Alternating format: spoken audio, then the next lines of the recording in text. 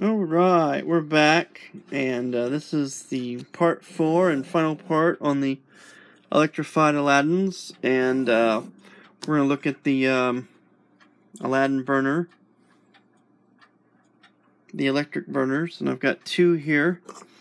One that's just a plain burner without the nightlight attachment, and I believe these are based off of the Chinese-made Model 23 burners. That's the way they look. It's got looks like a Model 23 gallery here. And so if you get this style gallery and put on there, you clip it on there, it's going to be hard to get your light bulb in there. So what I like to do is, it's real easy to find Model 12 / Model B galleries that are messed up, let's put it. And you can do a little bit of, I wouldn't dare mess with one like in this kind of shape. That's in good, decent, usable condition. But this one, it's pretty questionable, and you see it's dented and smashed up a bit. So it's relatively easy to remove the air baffle and the cone, and then you end up with that, and that's big enough that when you go to screw your light bulb in, it goes down in there quite a ways, and it won't hang up. And I'm pretty sure a glass light bulb would neck down a little bit more than this does, but it probably wouldn't neck down enough to insert correctly. They do make a light bulb that's out on the market that is small enough to fit in there, that you can then put a mantle on over it and make it look more authentic.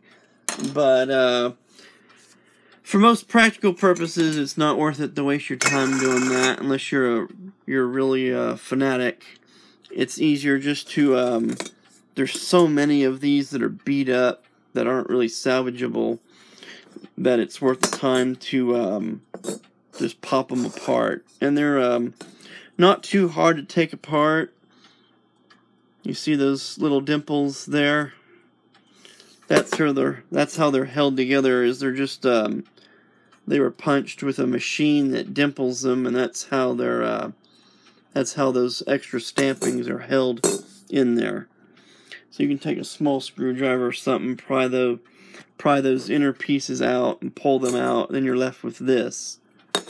And since you're going to be using a lampshade anyway, it doesn't really matter if the gallery's banged up there where the mantle would attach, because you're not going to be using a mantle.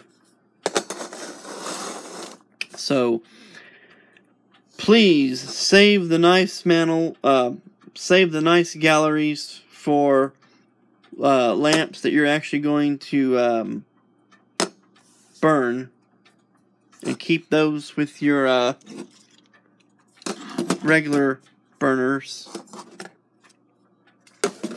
and use the stuff that's beat up that'd be passed over for actual use in a burning lamp, and cobble those up for use on the electric burners. Do us all a favor, please. Yeah, I'm getting on my soapbox here. It is my soapbox! No, but seriously, yeah, don't destroy good parts. If something's pretty well messed up, like nothing is worse than like that first lamp I bought with the Model 12 burner. Had real nice smooth gearing for the wick razor. Worked real well. It's really difficult to find or maybe not difficult, but it can sometimes be annoying. You'll buy a what looks like a really good Model 12 burner, and turns out the gearing is messed up because the forces needed to move the wick up and down sometimes places a lot of strain on that gearing, and if someone tries to force it, especially if the lamp's been sitting for a while and everything is gummed up, you'll damage those gears and then it'll bind on you. So if you've got a burner that works real nice and smooth and the wick riser doesn't have bent teeth or anything in the gearing, please don't cobble it up. This stuff right here, though, if you want to cobble stuff like this that's pretty messed up, go right ahead. It is fair game. But stuff like this, no, don't you dare touch it. This is in good usable condition, and it looks nice. And yeah, I know they're reproducing the Model 12/B galleries again, but they're like $35 to $40 a piece. You can usually buy a whole Model B burner with the gallery for that much, and it'll be an original, and generally you can get one that's in nice condition. Although I will say that the nickel-plated ones command higher prices than the brass ones, and rightly so. They stand up to time better. I don't think Aladdin is making them. I think they're made by a third party now, but there are people making electric burners based off the Model B stampings instead of the Model 23 stampings like this is. So if you want something that looks a little bit more period correct for your lamp, you can get those. And I want to say they run somewhere in the neighborhood of $40 to $50 plus or minus. So that is an option, especially if you get one in nickel. It's definitely going to be plus. So that's an option. These, I picked both of these up at antique shops for probably less than $15. I don't remember exactly. And then they were both the same, so I converted this one to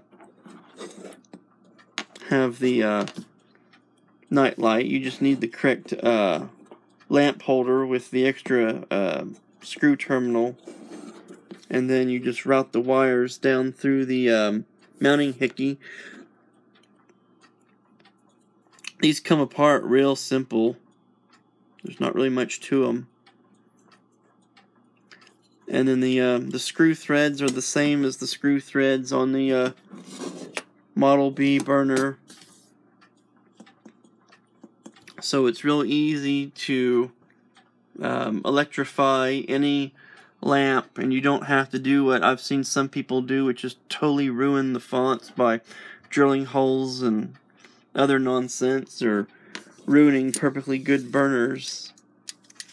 So, alright, so this is the conclusion of part 4 of 4 of Electrified Aladdins, and thank you for watching. Please do not cobble up good parts. We're going to end the video on that note. If I find out you've been cobbling up good parts, I know where you live. So, thank you for watching.